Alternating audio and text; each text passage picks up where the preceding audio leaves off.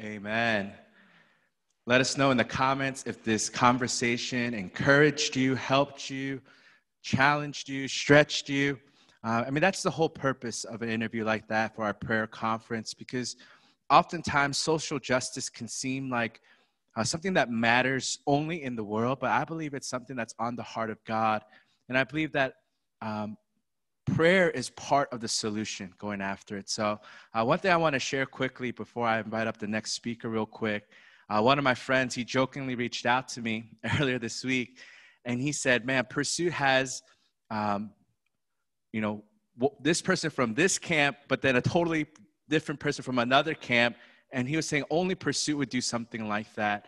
And that is our heart. Our allegiance isn't to a certain theology or to a certain denomination or to a certain type of church. Our heart is committed to the kingdom of God. Our picture is, I think Jim Wallace says it in the interview, Revelations chapter 7, where it's every tribe, nation, and tongue worshiping the Lord. Our heart isn't committed to the Korean church or the white church or the black church, but it's the capital C church. And I think the only way we're able to go after that is listening to other voices. So you see in Genesis how the issue is the Tower of Babel coming together, and it's one language trying to build their own thing. But when Pentecost happened and the Spirit of God falls, it's tongues being heard in every single language, because we believe that revival includes every single creed, every single color, every single race, no matter what your background is. And that's why we wanted to present it this way. And I believe our next speaker is going to help us even more and challenge us and help us understand the heart of God in this matter. It's such a privilege and honor to have Kelvin Walker with us this year. He is an amazing man of God. He's a worship leader. I think that's the first time I ever met him was when he was leading worship at chapel, at seminary.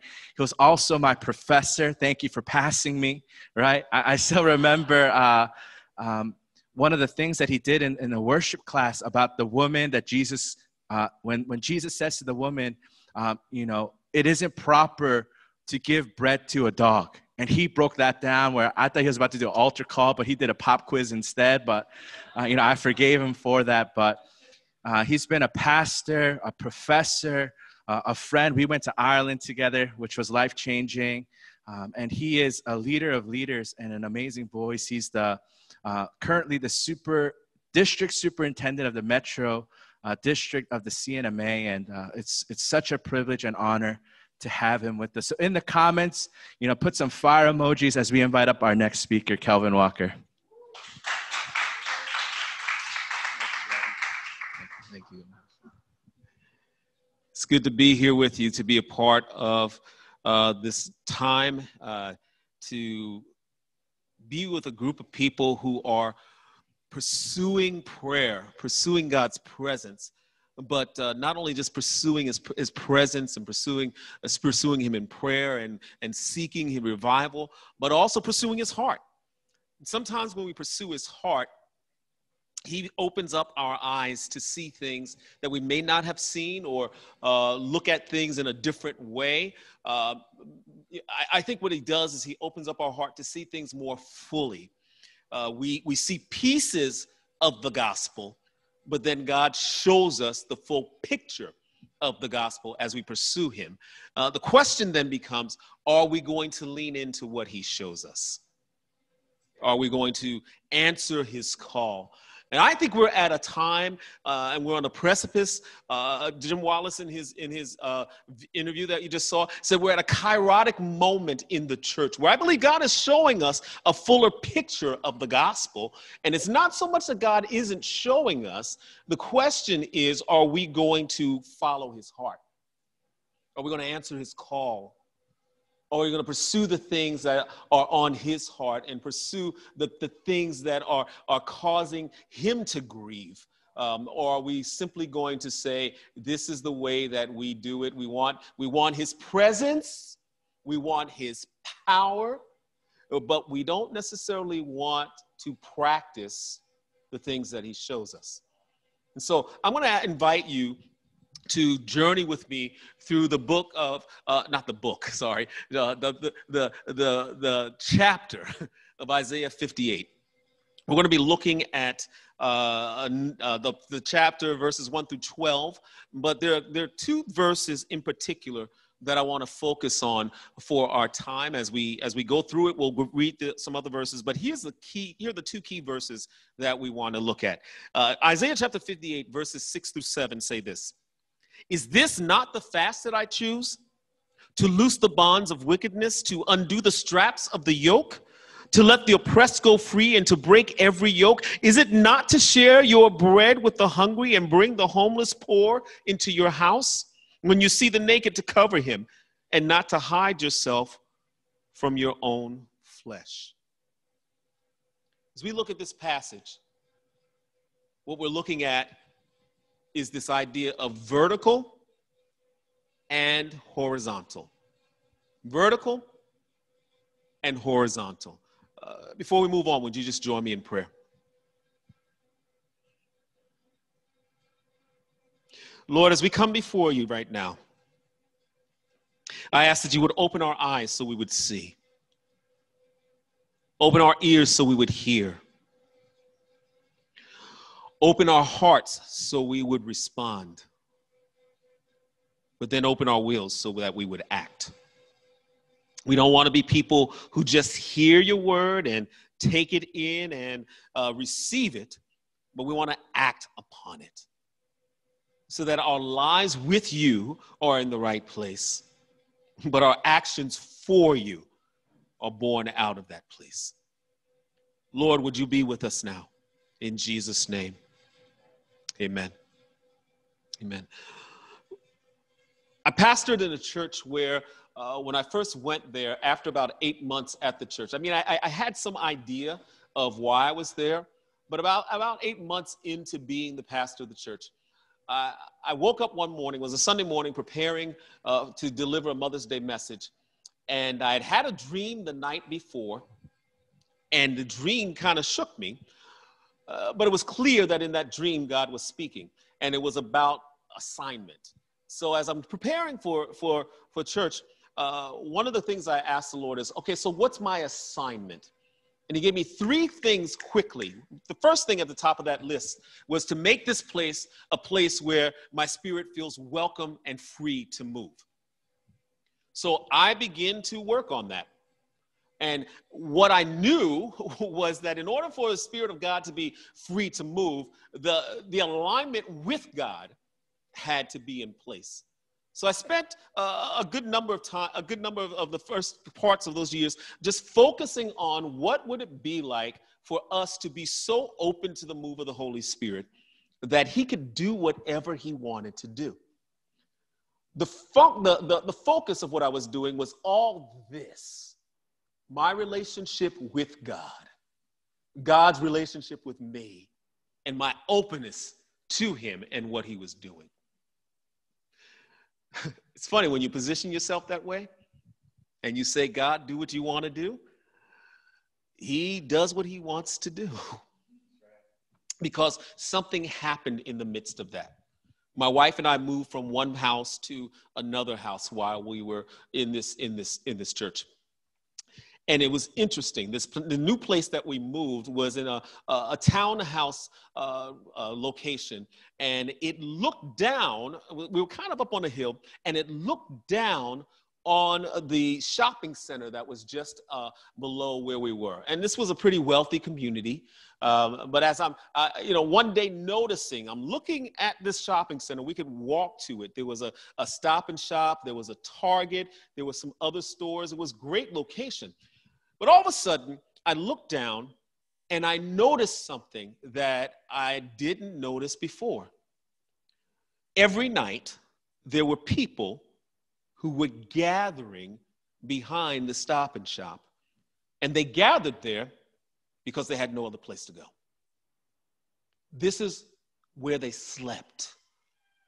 So I started to do some research and found out that this particular group of people, there were men, were homeless. And they were always homeless at a particular period of time, usually late fall, early winter. And what I found out was these were migrant workers who, during the time that they could work, were able to pay weekly for a room. And they were also sending money back to whatever country they were from so that they could help support their family. But when winter came, we were in a location where homeless women and children were cared for, but these men were out on the street. And there was an organization in town that came about because they said, we can't keep watching this. There was a man who had died in the park. He froze to death. And all of a sudden I realized there's something to this. God is opening my heart for letting his spirit move, but he's also opening my eyes as his spirit moves and is showing me things I hadn't seen before. And we as a church realize we can't just pursue God for ourselves. We have to also be aware of the things that are on God's heart.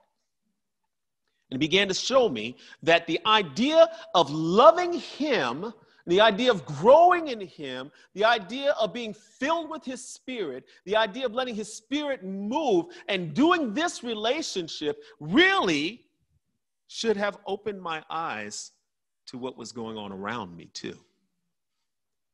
Jesus said it this way when he's asked what's the greatest commandment. You should love the Lord your God with all your heart, all your soul, all your mind, all your strength. And then love your neighbor as yourself. We look at loving our neighbor as ourselves simply from the perspective of saying, hey, I want to introduce you to Jesus. I want you to come to know Jesus. And that is certainly the heart of the gospel. But it is also the heart of the gospel that as I get to know you as my neighbor, I want you to have life here on earth in the same way that I would have it. And I want for you the same things that I want for myself. And so it becomes very hard to see you in a situation where you're being maligned, oppressed, sidelined, treated with discrimination, and not say anything or do anything about it. I came across this quote. Somebody said this, social ethics must never be substituted for personal ethics. Crusading can easily become a dodge for facing up to one's lack of personal morality. But by the same token, even if I am a model of personal righteousness, that does not excuse my participation in social evil. The man who is faithful to his wife while he exercises bigotry toward his neighbor is no better than the adulterer who crusades for social justice. What God requires is justice, both personal and social. I think what he's trying to say here is that it really comes down to this. Loving God should enhance the love of our neighbor. That which happens vertically is also to happen horizontally. Two words for justice in the Hebrew that stand out to me. One is the word mishpat, or what I would call retributive justice, making sure that the law is kept and making sure that that which you do, that you pay for your actions and the law is carried out. But then there's another word in the Hebrew, and that's the word tzedakah. And that is what's called distributive justice. That means I look and see what are the needs around me.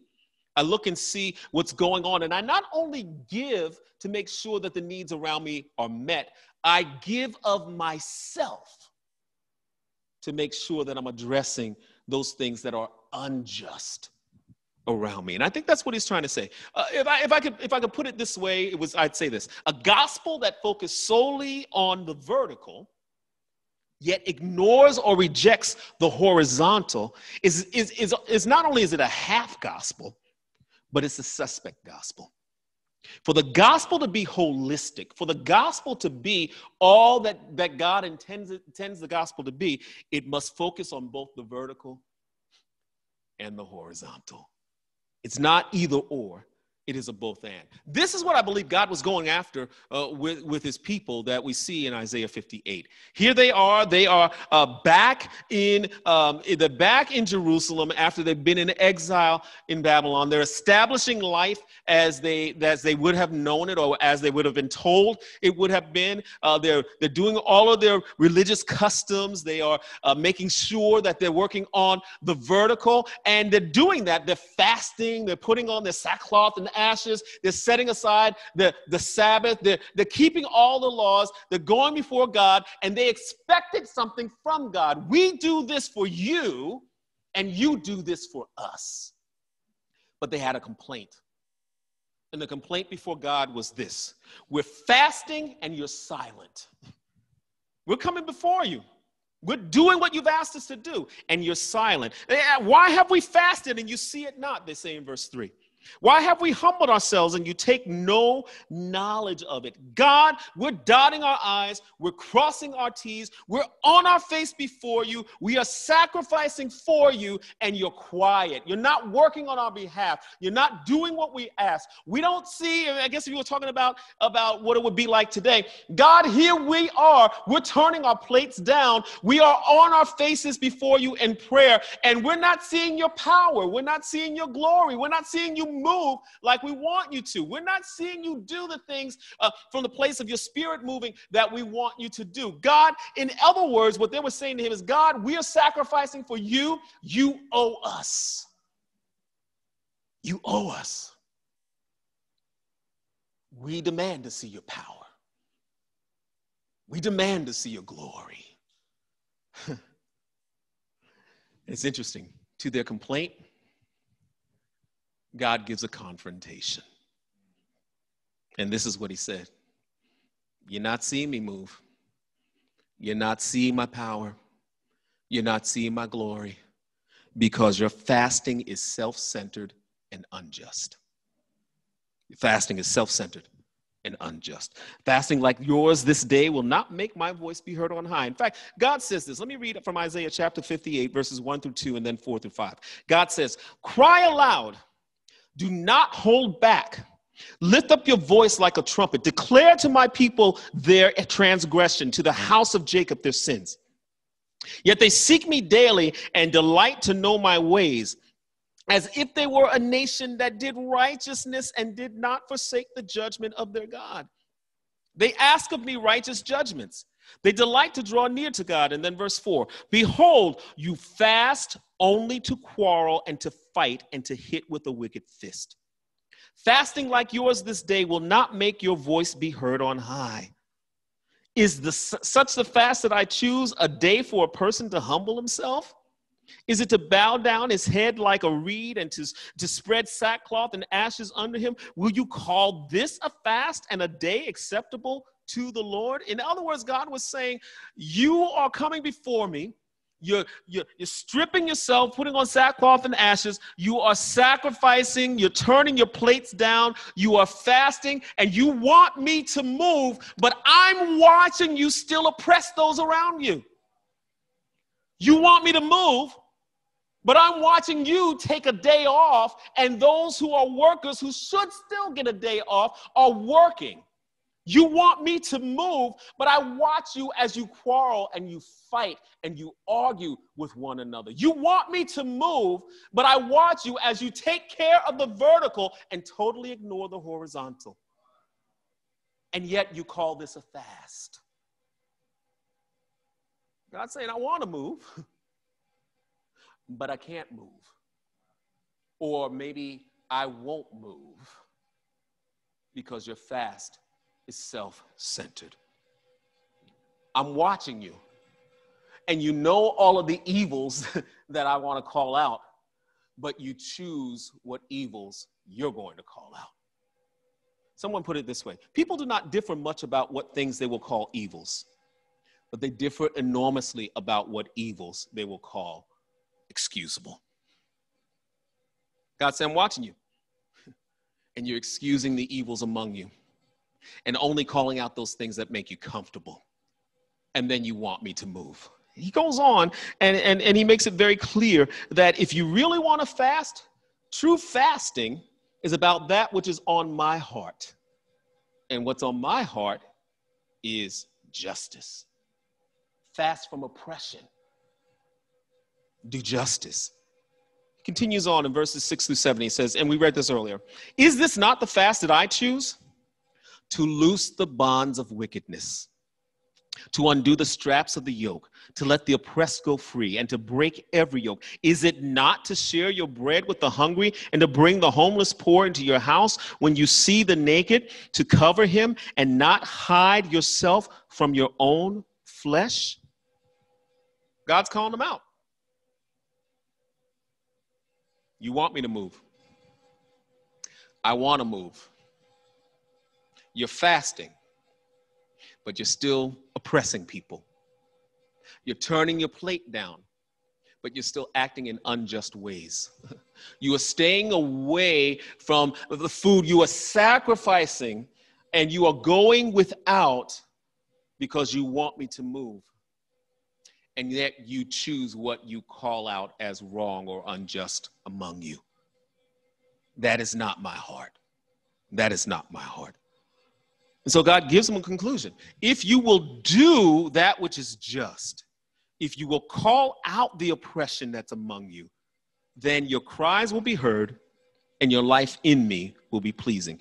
This is how he sums it up. Look, I want you to call out the oppression that's among you. I want you to stay away from it. I want you to not only stay away from it, but I want you to do that which is just. Tzedakah among you. I want to make sure that you are looking to the things around you that are not being distributed well. I want to make sure that you're looking around you and making sure that those who are oppressed and those who are being held down, those who are being discriminated against, those who are being sidelined, those who are being marginalized. I want to make sure that you are not only worried about yourself, but you're concerned for the welfare of others. This is what he says will happen to his people when we do that. Isaiah 58 verses 8. Then shall your light break forth like the dawn, and your healing shall spring up speedily. Your righteousness shall go before you. The glory of the Lord will be your rear guard. I love that. God says, if you do justice, I will have your back. You don't have to worry about anybody else having your back. I'll have your back. Then you shall call and the Lord will answer. You shall cry and he will say, here I am. If you take away the yoke from your midst, the pointing of the finger and speaking wickedness, if you pour yourself out for the hungry and satisfy the desire of the afflicted, then shall your light rise in the darkness and your gloom be as noonday. And the Lord will guide you continually and satisfy your desire in scorched places and make your bones strong. And you shall be like a watered garden, like a spring of water whose waters do not fail. And your ancient ruins shall be rebuilt. And you shall rise up the foundations of many generations. And you shall be called the repairer of the breach and the restorer of the streets to dwell in. God says, you want to hear me? You want me to act? Don't just worry about yourself. Do right by others. And when you see wrong being done to others, speak out against it. That's when you will see the light break through. That's when you will see my power come forth. That's when you will see me move in a way that is incredible. And you can do it without fear because you know I'll have your back on this. I'll have your back on this. Repairer of the breaches. I firmly admit that I am not good at home repair. My idea of home repair is that I like to look through the phone book, find out who the closest person is to repair it and give them a call, and then write a check and hand it over to them. But every once in a while, I get this idea that I know what I'm doing. It's usually when you see a crack in the wall and you think, oh, the only thing I need to do is put some spackling over it, sand it down, make it smooth, and then paint over it, and it's fine. So I think I'm good at that. Here's what I've discovered over the years. I can do that, and somehow that crack appears again. I fixed it. I've spackled over it. I've sanded down. Why is it coming back?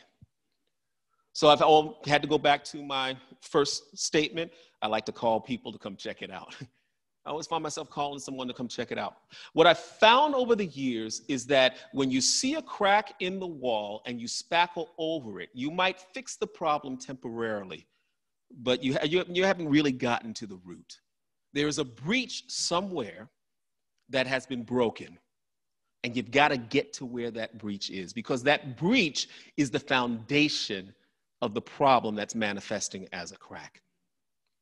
Once you get that done, you may have to monitor it to make sure that it stays in good repair, but you can't just fix it. You can't just spackle over it.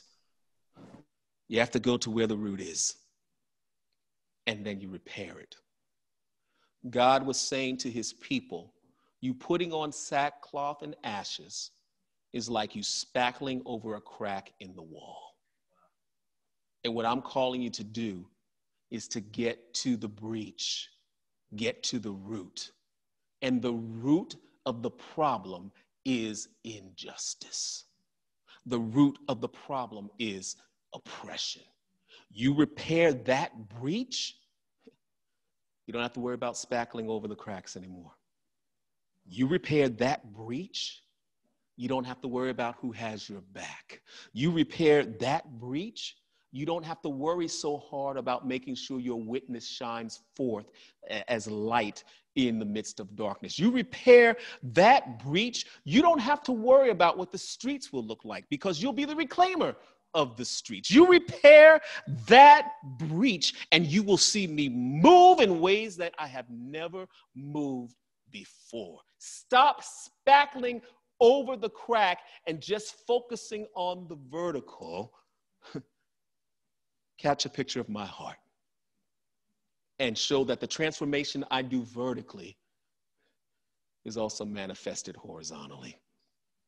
But that doesn't manifest unless you are willing to look. Here's the call that he gave to them: rebuild the ancient ruins, raise up the foundations of justice for future generations. That's another key thing.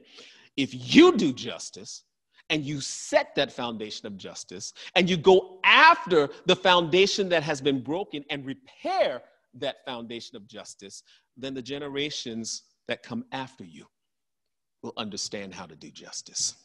Repair the foundation of justice for future generations. Repair the breaches and restore the streets for dwelling. Then your light will shine forth. Friends, this is what kingdom justice and mercy is all about. Rebuilding, raising up, repairing, and restoring. And you might think, well, that's great. What does that have to do with us today? 2020 has not been the year that any of us anticipated. We've seen this pandemic take lives. We've seen this pandemic just go after economics. This has not been the year that we intended it to be. But I would also say that 2020 has also revealed another pandemic. And it's not just something that's come up recently.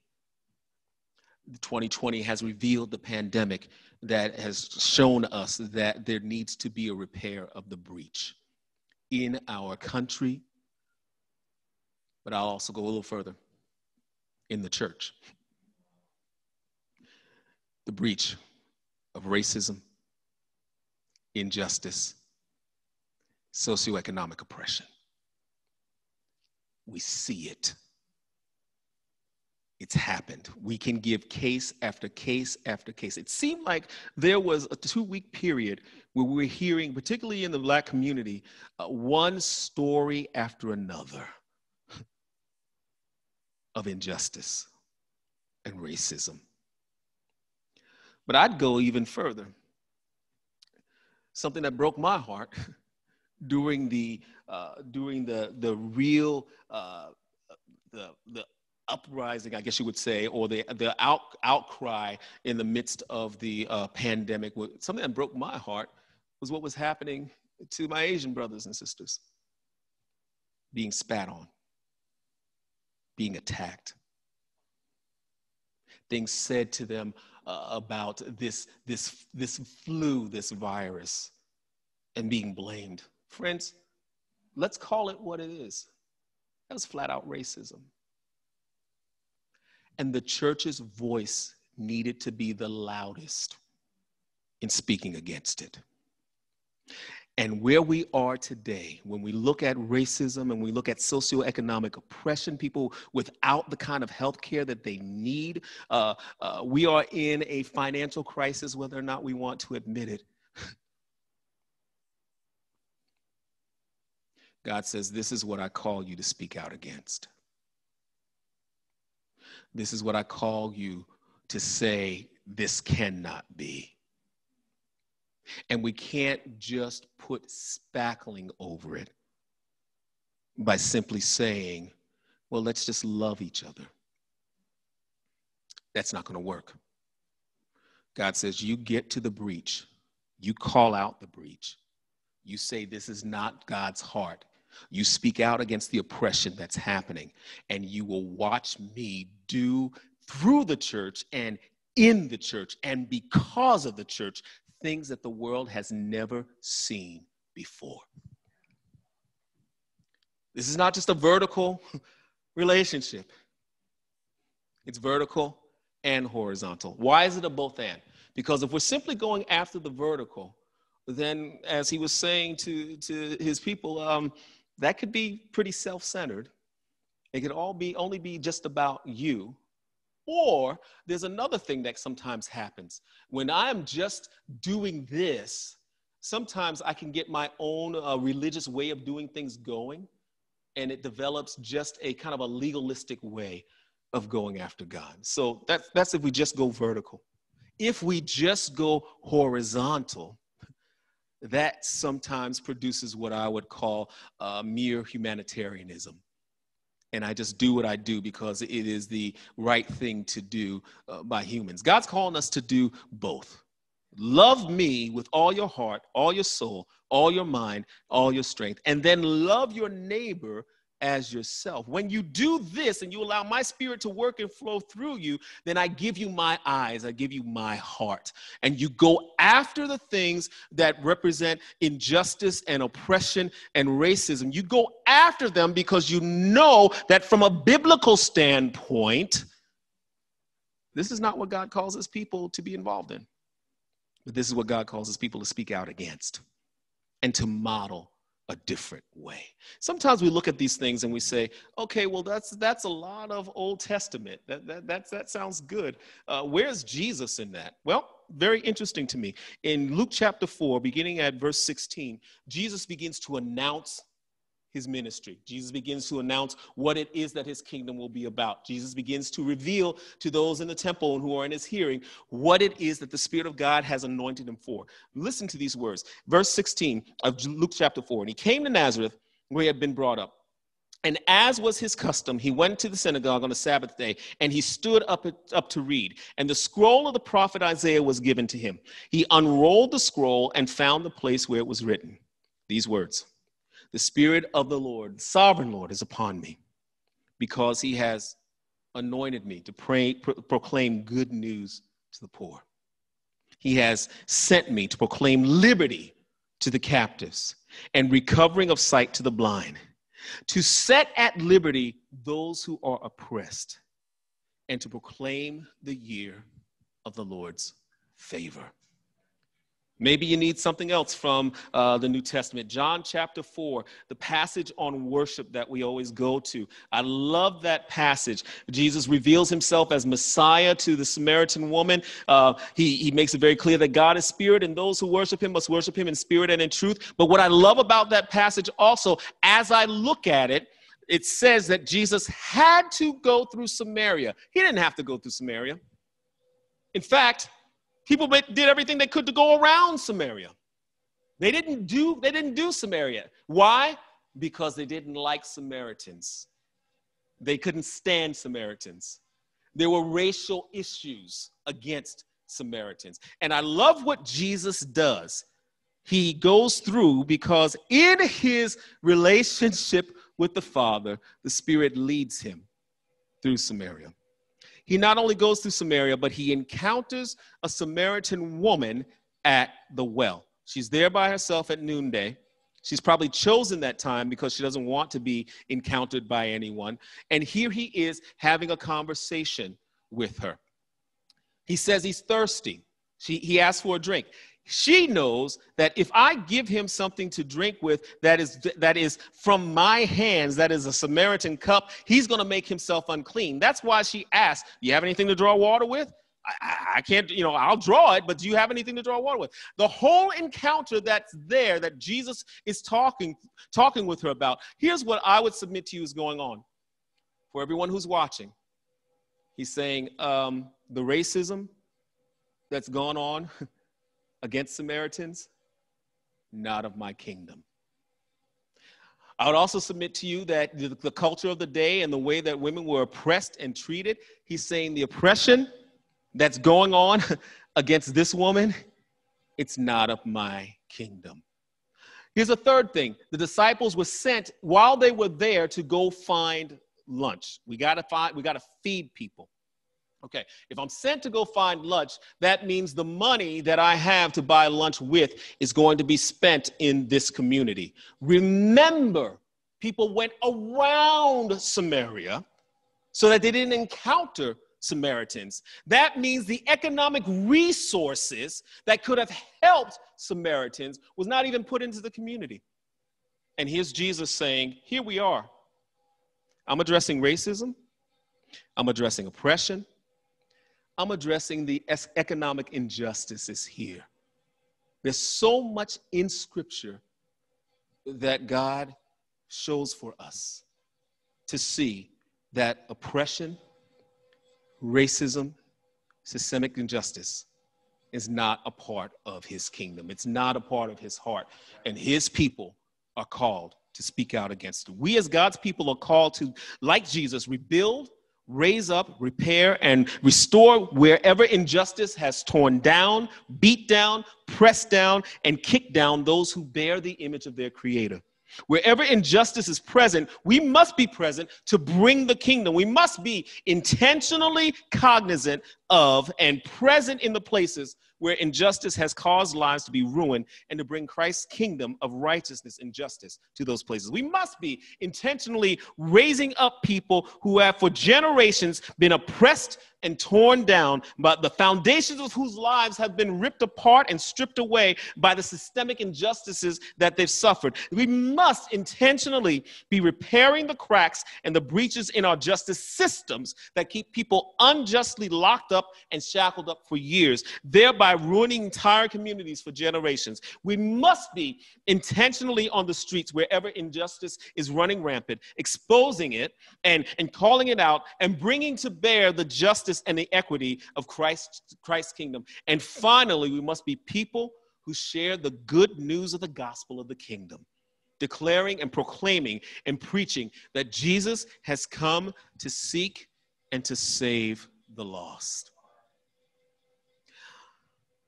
I'm a Gen Xer, and my generation has some repenting to do,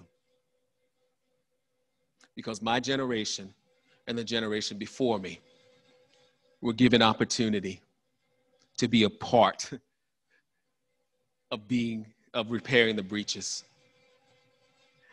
And we did this thing where we said, well, no, that's the social gospel. We want to make sure that hearts are transformed for Jesus. And we separated things out. Here we are today. I believe it is a kairotic moment. And God has given us as his people, your generation and the generation coming after you, the opportunity to say, we repent of where the church has gotten it wrong in the past.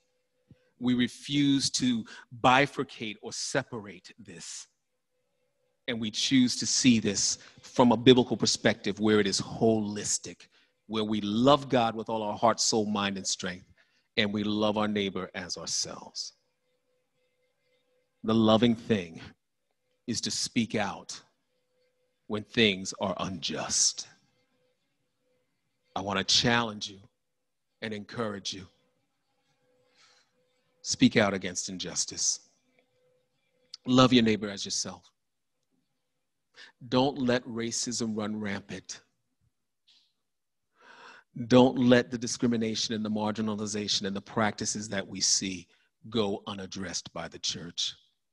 And why is it so important for the church to be involved? Because the church is the only institution, the only movement that has the only answer. Without Jesus, we see humanitarian efforts. But what we do is we step back and we criticize rather than saying, let me come alongside. What we do is we step back and we demonize rather than saying, let me bring the fullness of the gospel. Your generation has the opportunity to do that. And what I'd like to do in this closing time is lead in a prayer of repentance. Repentance for our absence in places where the church should have been leading the way. Lead in a prayer of repentance for where we have let the breach staying unrepaired. Repentance for the places where we have said, God, we only care about the vertical. We'll let you figure out the horizontal.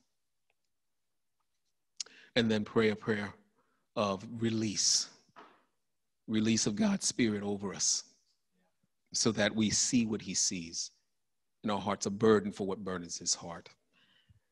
And then ask him to make us people who do justice, who love mercy, and walk humbly with our God. And so as I pray, I invite you to join me. Lord Jesus, we repent. We repent of making a mockery of the things that those who don't know you are attempting to do as they are trying to bring about justice. Rather than joining and saying, hey, I have the fullness here, let me join you and let me bring the fullness of what it is that's on the heart of God. We stand back and we criticize and we judge and we even demonize efforts because the things that are being done don't seem to be in alignment with your word. Rather than bringing the fullness of your word, we step back and we hold on to your word. We repent of that, God. And we ask you to give us a heart for the holistic gospel, the gospel that not only transforms the soul for eternity, the gospel that not only brings the fullness of your presence and your power here and now, but the gospel that transforms the lives of people right now. That goes after the injustices and goes after the racism and goes after the marginalization and says, this does not represent the kingdom of God. Lord Jesus, as a Gen Xer, I repent on behalf of my generation. We were so concerned with making sure that we parsed the Hebrew and the Greek so well that we stepped away from the call to do justice. We were so concerned on making sure that we were not giving heretical teachings that we stepped away from your call, which is so clear in Scripture, to do justice. We are so concerned about making sure that we protect the integrity of the inerrancy of Scripture as the only rule for faith and practice, that we did not practice what our faith believes, and that is, this is your word. And in your word, you call us to be people who speak out against oppression and injustice. Repent of that, Lord. And I say we won't be silent anymore. We will not only show Jesus as our Savior and our healer and the one who makes us clean and pure and the one who is coming again. We will also show Jesus as the one who ushers in justice, who breaks the yoke of oppression, who sets the captives free. Lord Jesus, we repent. We repent of being so self-centered. that we are missing the communal aspect of your gospel. That this is not just about me, but it is also about us. And when we are not thriving as your people, and when those around us are not thriving as image bearers, it is our call to speak out. It is our call to rise up and say, we will not allow this to happen. Lord Jesus, we repent of putting on our sackcloth and ashes and then demanding that you move in the way that we want you to move. Lord, you call us to pursue you. You call us to go after you with our whole heart. You also call us to open our eyes and our ears to see and to hear. Lord, I firmly believe that as we preach, teach, and live out a holistic gospel, true revival will come. As we preach, teach, and live out a holistic gospel, your spirit will fall in ways like we've never seen before. I firmly believe that as we preach and teach and live out a holistic gospel, that we will see you move in this land in ways that will blow us away. And the church will take her rightful place, leading society, not from a political place, but from a biblical place that brings honor and glory to you. Our allegiance is to you, Lord Jesus. Our heart comes after you and longs after you. We commit to you today that we will be people who love you with our whole heart, with our whole mind, our whole soul, and all of our strength. And out of that, we will be people who love our neighbors as ourselves. We will be people who view all of humanity as image bearers, the imago Dei, the image of God in our brothers and sisters, in faith and in those around us who have not yet come to faith. And whether a person is a believer or not, we will speak out against injustice. And then we will share the good news of the gospel. This is your heart. And so we pursue your heart in all of its fullness. In Jesus' name.